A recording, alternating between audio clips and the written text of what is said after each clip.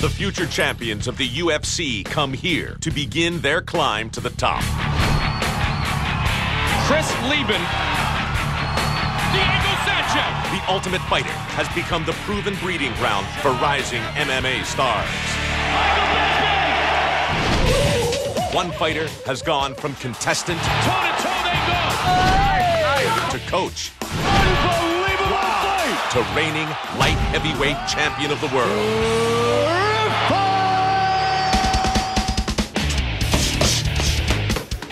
This season, 32 warriors get their shot. Led by two legendary heavyweight coaches. Knee, yeah! Frank Mir, submission specialist and former title holder, infamous as the man who snapped Tim Sylvia's arm. Looks like a broken arm to me. And Antonio Minotauro Nogueira, the current UFC heavyweight champ and the only fighter in history to hold both UFC and Pride heavyweight titles.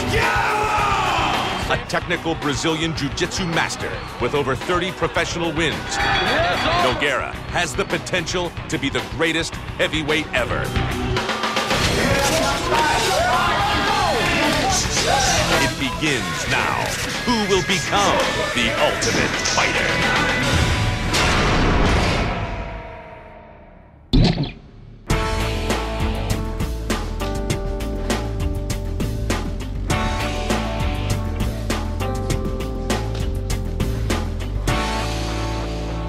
What's up, boys?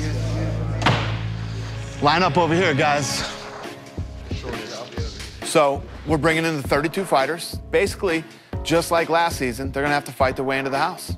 We got all the guys lined up. You know, I'm getting ready to say, welcome to the UFC Training Center, et cetera, and...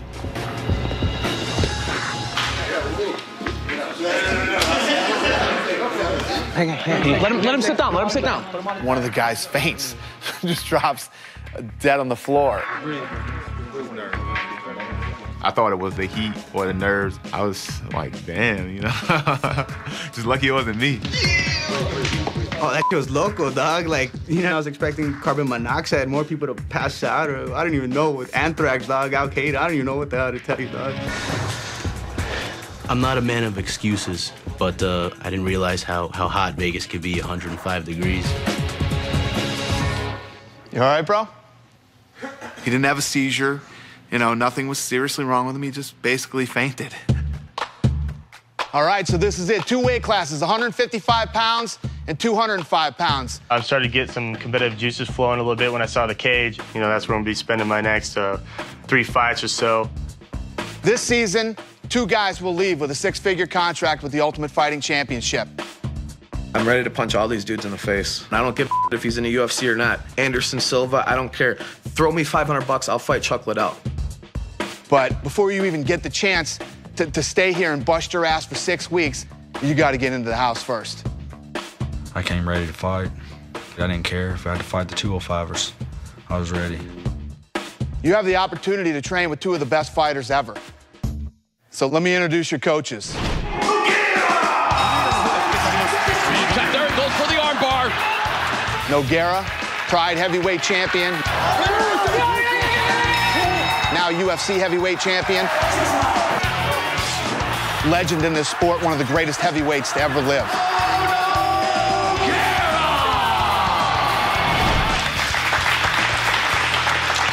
I love to compete, you know, so I love to have this chance to compete against Frank Mir's team because he will be my opponent, so the fight starts right now. The cerebral Frank Mir. Frank Mir, former heavyweight champion of the UFC. Takedown early. Takedown.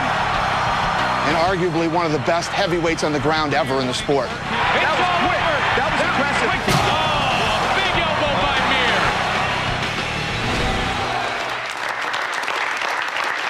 I'm walking in, and it's kind of overwhelming at first. You see so many different faces. I'm trying to look, and then looking over at Nogueira, who I've seen, you know, before. It was just very a nervous situation. Nogueira has the heavyweight title. Frank Mir wants the title back.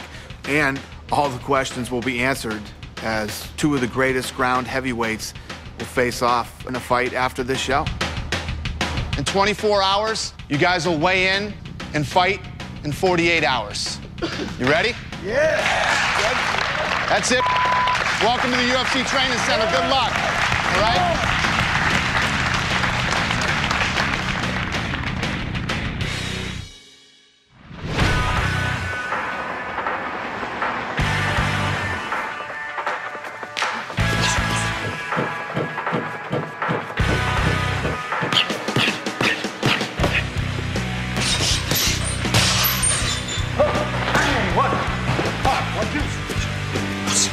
There's so many expectations, so many hopes, and I get to see the dreams of 32 guys that are just on the line. And, you know, I could feel for them. I could feel the energy coming off of them.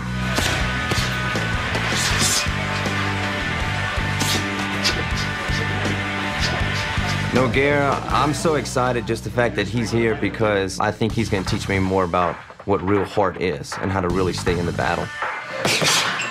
I like to train them very hard. If they deserve to be a champion, they got it to work hard. How many pounds you see? 10. 10 pounds?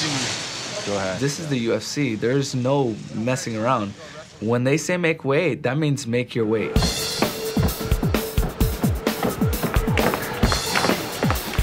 The weight cutting process takes time. And if you're not good at it, you either need to fight at a different weight or don't fight at all, because it's part of being a professional. 217. Time to get cracking. I had 11 to cut. Losing the weight's really not that big a deal for me. I've been doing it for a long time.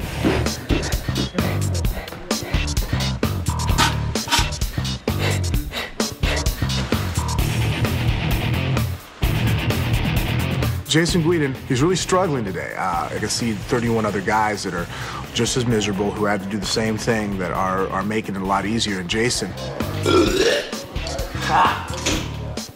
I saw Jason come into the gym today, and I saw, he was struggling really bad. He was cramping up really bad. His muscles in his ribs were locking up real bad in his neck and his back. He asked me to get some ice, try to keep his core temperature down. Jason Guida is the brother of Clay Guida, who is a very exciting, charismatic UFC fighter. Clay Guida is 155 pounds. Jason Guida is 205 pounds, we thought. Right now. I really have been working towards this UFC dream here for 6 years now. I'm 30 years old. I can't toil on small cards for the next few years. I might as well just go and get a real job.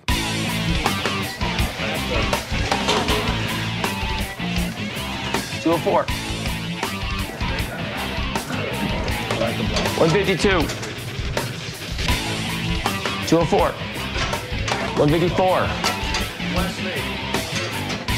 If you're coming into a show that I'm not prepared, 205, thank you. then, it's on you. I made sure I was prepared. I came here in good shape and ready to go. 156. 202. Ah, both of them. Help me.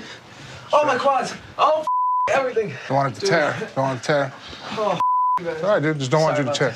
I'm trying to help him out to the best we can today and see what we can do, but he's struggling really badly. Well, your blood pressure's a little low. What? The doctors will only allow people to cut so much weight. I'll be back in a minute. Because what starts to happen is your kidneys actually start to shut down. Keith, do you want to weigh him and then send him in for IV fluids? Because he really needs IV fluids. He's obviously trying to lose weight and he's severely dehydrated. I'll weigh him. Basically, the doctor and Kaiser say, if this guy weighs in at 206, we'll let him fight. The weight wasn't gonna beat me. I'm not Gabe Rudiger. I'm not walking out of that house until, somebody makes me walk out of the house, Where's the best spot to stand on this thing? 207. You missed weight.